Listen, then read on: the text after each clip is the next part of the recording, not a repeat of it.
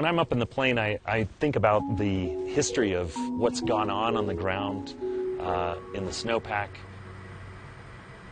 Every once in a while you get to look out the windows and you're looking at the most spectacular mountains in the world. It's absolutely incredible.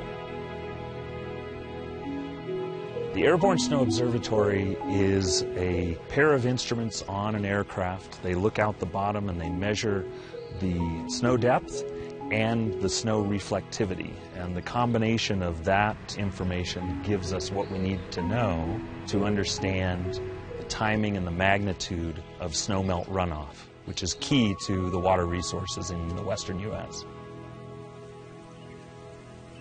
We're now in the 4th year of drought. It's unbelievably extreme compared to anything we have on record. We're seeing where we would normally have, 5, 6, 10 feet of snow, bare ground. And that's where the ASO project is so important.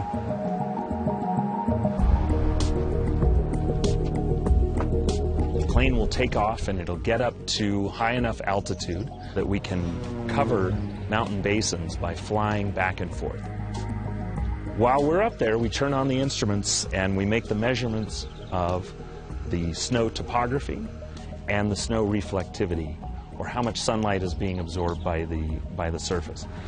After a few hours of flying these large mountain basins, the plane lands and we pull the data off of the plane, take them over to a very heavy computing system, and start crunching through those data down to the two main products of snow water equivalent and snow reflectivity.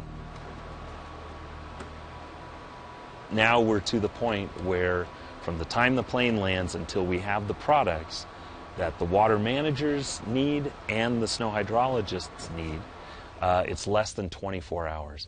And that makes it meaningful information. It means that they can take action on that information right away.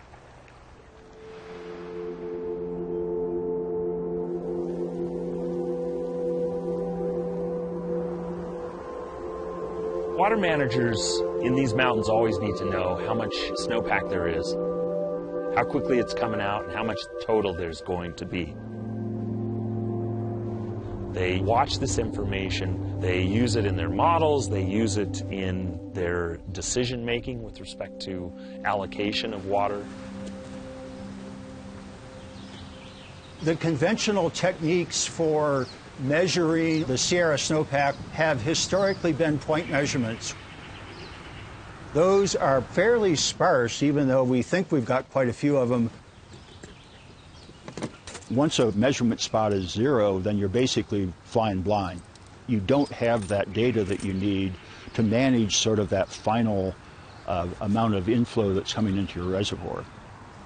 The ASO program provides that complete picture of the watershed snowpack so that even while these point measurement locations are bare, we're still getting data from the Airborne Observatory.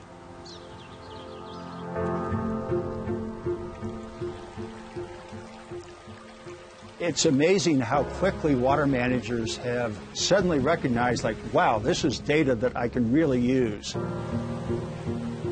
We have put together partnerships with the city of San Francisco, with their Hetch Hetchy Reservoir operation, Turlock Irrigation District, Modesto Irrigation District. All of these entities have started making use of the data. To know that we're taking care of the most critical resource for all of those people, it's a good feeling to be able to bring the technology for that purpose.